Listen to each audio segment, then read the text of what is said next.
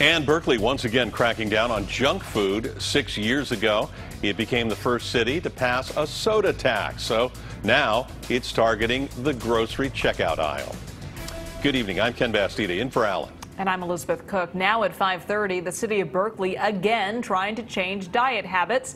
KPIX 5's John Ford says that means changes in the checkout line. You know you want it, that last little impulse buy at the checkout stand, that candy bar or that soda. City of Berkeley says they're going to put a stop to that. It's a temptation too strong to control, they say. Something had to be done. Last night, the Berkeley City Council unanimously passed the Healthy Checkout Ordinance, the first in the world, to require that food right near the cash register be healthy choices. Starting next March, stores larger than 2,500 square feet must have only wholesome food for you to look at while waiting to check out. One of those stores is Mi Tierra. They say the last-minute shopping impulse is real.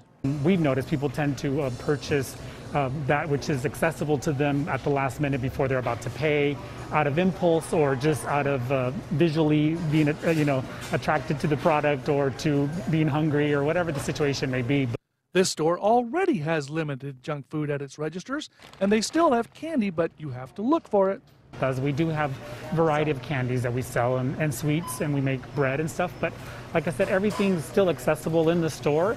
I think the idea is to kind of maybe promote a different thought. Some folks are not sure the idea of government controlling the shelf is okay. Councilmember Harrison has an answer for that too. Who are you to tell me what I can buy and not buy? You can buy anything you want. You just can't buy within 2 feet of the cash register. So it's right behind you. If you really want that thing, go ahead. Enforcement of the new ordinance starts January 1st, 2022. In Berkeley, Don Ford, KPIX 5.